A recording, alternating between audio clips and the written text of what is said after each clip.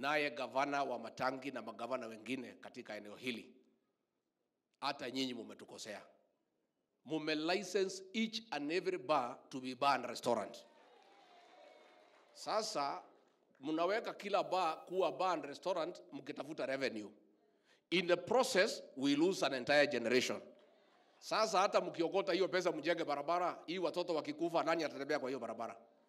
We want to appeal to our governors to sit down and agree that they cannot license each and every outlet to be bar and restaurant to sell 24 hours. It is wrong, it is unacceptable.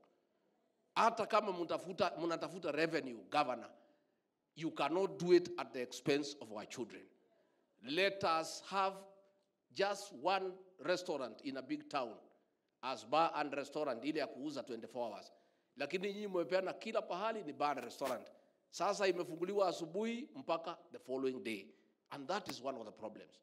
So the governors, not just in this area but in Kenya, must make a decision that in pursuit of revenue, licensing every kiosk, every outlet to be bar and restaurant, you want to destroy an entire generation.